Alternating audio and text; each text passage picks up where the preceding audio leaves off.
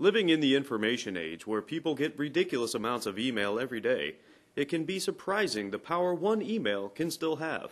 Lieutenant Colonel Tom Nollmeyer, a surgeon deployed to Afghanistan, sent an email to his wife about a kid he was treating. His feet were bare, that they were caked in years of dirt. There were calluses on there, and I emailed my wife, asked my wife to send a pair of my son's old hiking boots. He got shoes for the boy, a lot of shoes. Now we've got about 12 different states involved, schools, communities, neighborhoods, churches, simple families all donating. It's been just an overwhelming response. And an overwhelming amount of stuff.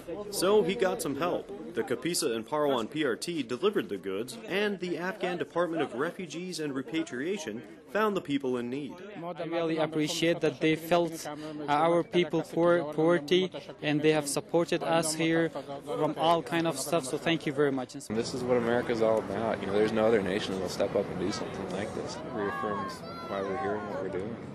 Colonel Nollmeyer partnered with Operation Care, an all-volunteer group at Bagram, to ensure that Afghan children will have shoes on their feet after his deployment ends. Air Force Staff Sergeant Mike Slater, Bagram Airfield, Afghanistan.